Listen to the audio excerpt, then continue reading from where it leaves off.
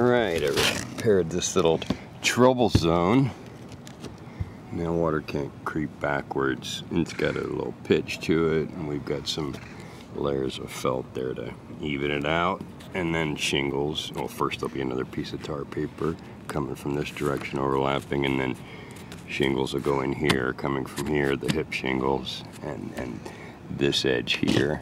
I will just let the shingles go long, and then any water will spill off on the deck and not travel to the innards.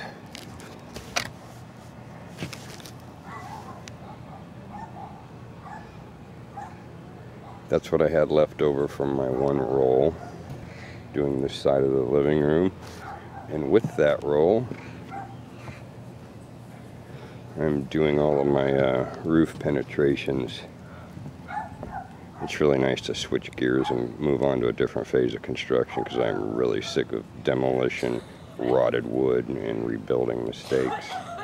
Nice to do something simple that's new and no problems involved with it. This one here with 2 notches is for the electrical, that I don't have the luxury of just placing a circle over. So what happens is the bottom one will come that way.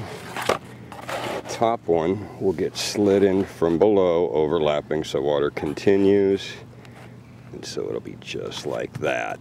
First, of course, I'll put mastic around all the pipes before I put these into play.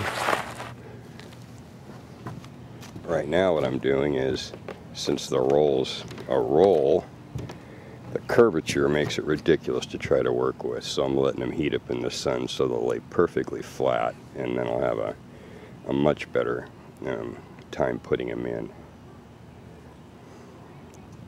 So that's, and I still have a little bit left, so that's good. So that's what I'm doing today, and after I finish this, I'll be dropping down below and putting fascia around the perimeter of the den here, so I can then put my drip edge on.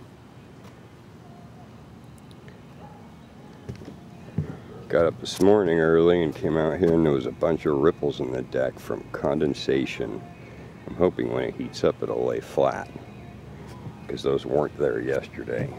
These little rips and bubbles, and when I came out there was a good little coating of water on the deck. Also, my radio was totally covered in condensation, so I'm guessing that's what happens when it gets wet. Hopefully it'll straighten out when it dries.